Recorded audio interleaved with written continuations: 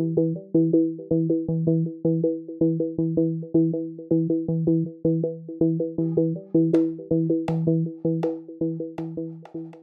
Belisarius sailed out of Carthage in the spring of 534, the Vandals were defeated, but the Moors were still causing problems. The Moors had been generally non-committal during the Vandal War, only deciding on loyalty to the Eastern Romans once it became clear that they would be the victors. But that did not mean that they were big fans of the Eastern Roman Empire, and they quickly became a thorn in the Roman side. The Moors began raiding Byztory as soon as news broke that Belisarius was leaving the continent. 2 Roman units were sent out to counter them, but these units were cut off by a larger Moorish force and soundly defeated. Solomon, the Eastern Roman prefect in charge of the territory, responded by marching a large force out of Carthage.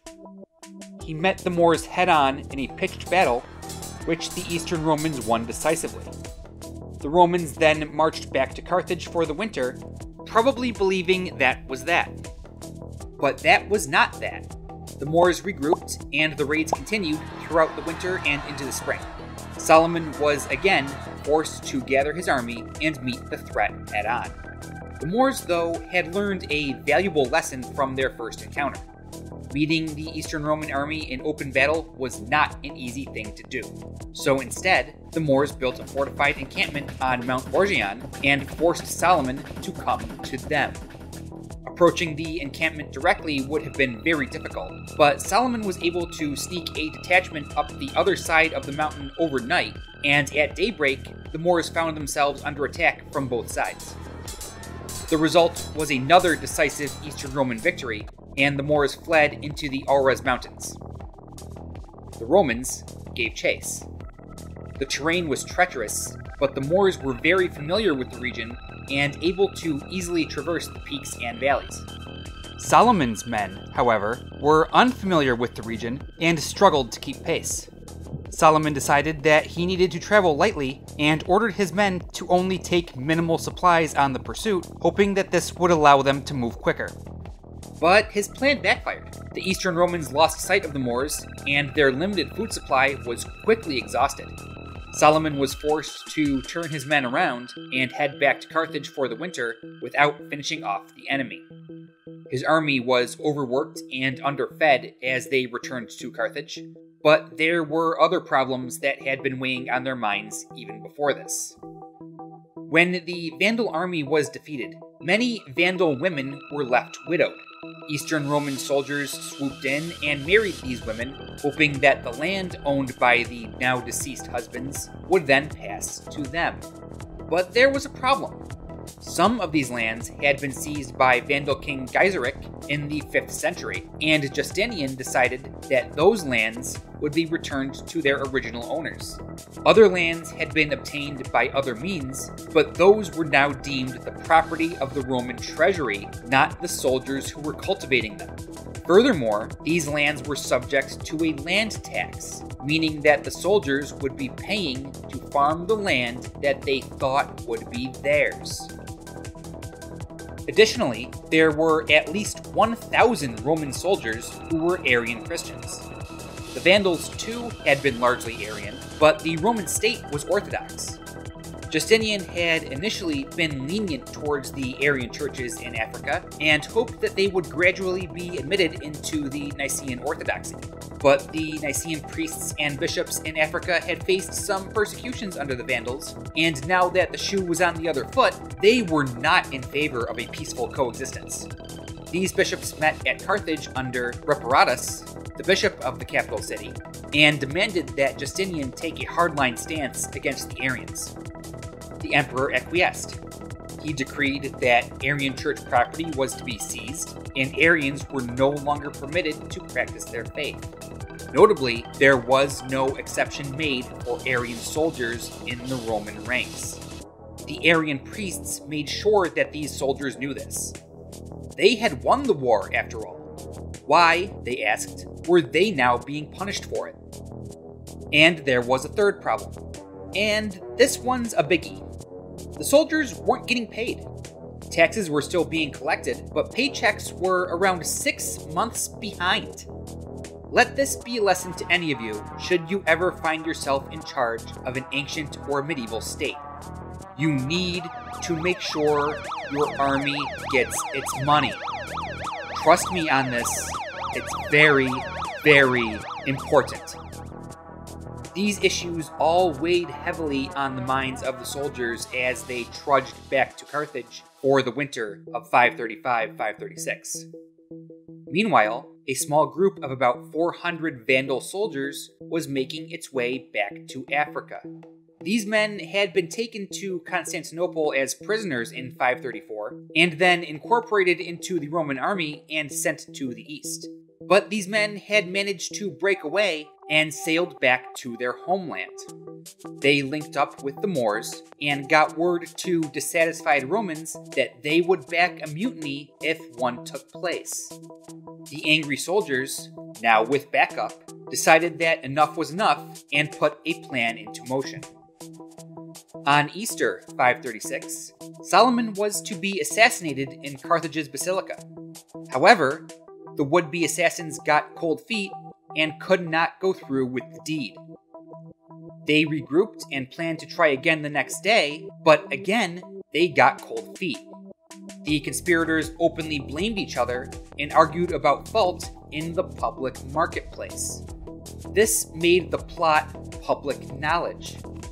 The would-be assassins fled the city and began to raid the countryside. When Solomon heard of the plot, he urged the soldiers still in the city to remain loyal to him and to the emperor. But 5 days later, the angry men gathered in Carthage's hippodrome, and their anger boiled over. Solomon sent Theodorus to calm the mob, but his efforts were to no avail. The mutineers actually thought that Theodorus would join them, and they elected him their leader by acclamation. Theodorus was still loyal to Solomon, but thinking quickly, did not let the angry mob know of his true intentions. This bought Solomon enough time to find a place to hide from the mob, which soon broke out of the hippodrome and into the city streets, killing supporters of Solomon and robbing anyone they could find. That night, Solomon, along with Martinus, his second in command, and Procopius, who recorded these events, snuck their way to Theodorus's home. There, they ate dinner and then found their way to a boat that they could sail to Sicily. Martinus stayed behind and was tasked with heading out to Numidia to attempt to keep soldiers stationed there from joining the rebellion. Belisarius was in Sicily, preparing for an invasion of Italy.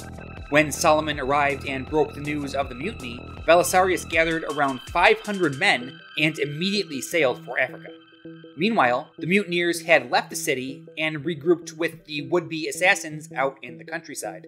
This was a huge mistake. They never should have left the city and allowed it to be fortified against them. Theodorus took this opportunity to gather whatever loyal troops he could find and prepared to defend the city. The rebels proclaimed Stotus, one of Martinus's bodyguards, as their king and prepared to march back to Carthage. Stotus's army consisted of about 8,000 men. They were mostly disgruntled Eastern Roman soldiers, but included in their ranks roughly 1,000 Vandals, the 400 who had rerouted themselves back to Africa, and about 600 others who had survived the Vandal War.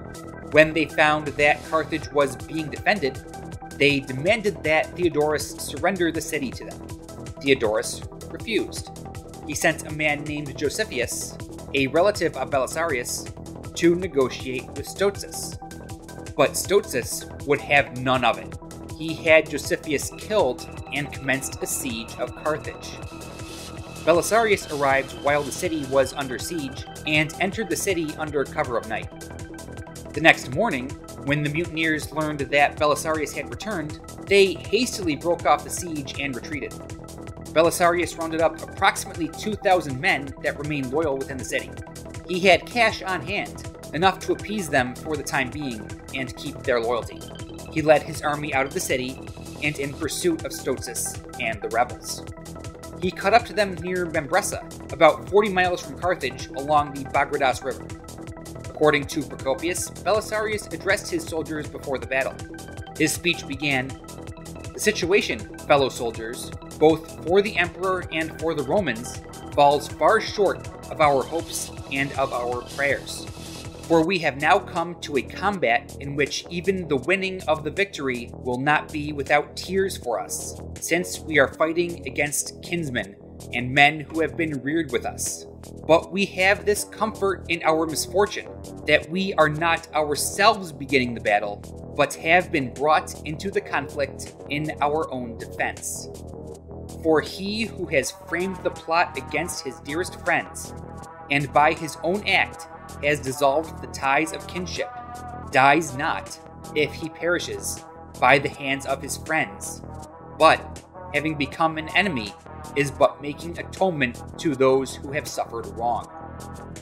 And after further describing the dastardliness of the mutineers, Belisarius told his men that while they may be outnumbered, they would be victorious.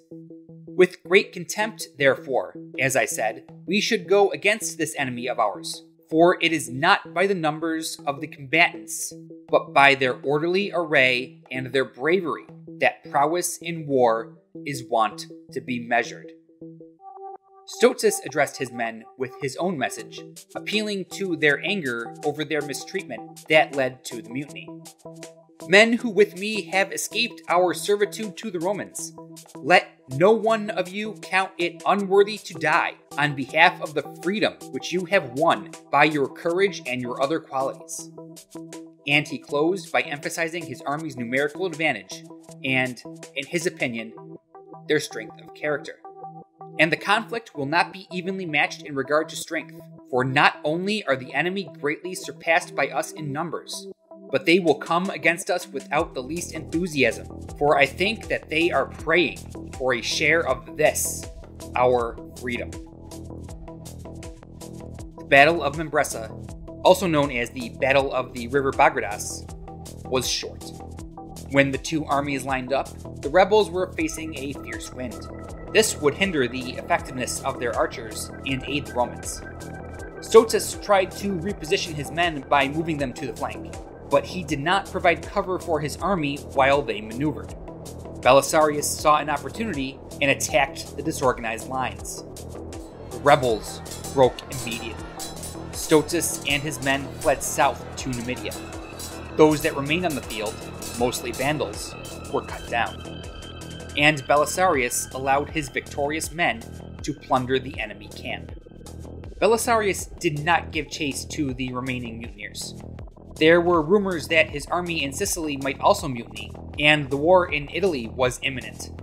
With the rebels in retreat, Belisarius left Theodorus in charge of mopping up, and sailed for Sicily in May of 536. There was no truth to the rumors of a mutiny on the island, but nevertheless, the campaign in Italy could not wait. Africa was still not entirely pacified, and Stotus would continue to make trouble. The Romans would deal with that in due time. But for Belisarius, the Ostrogoths were the primary target.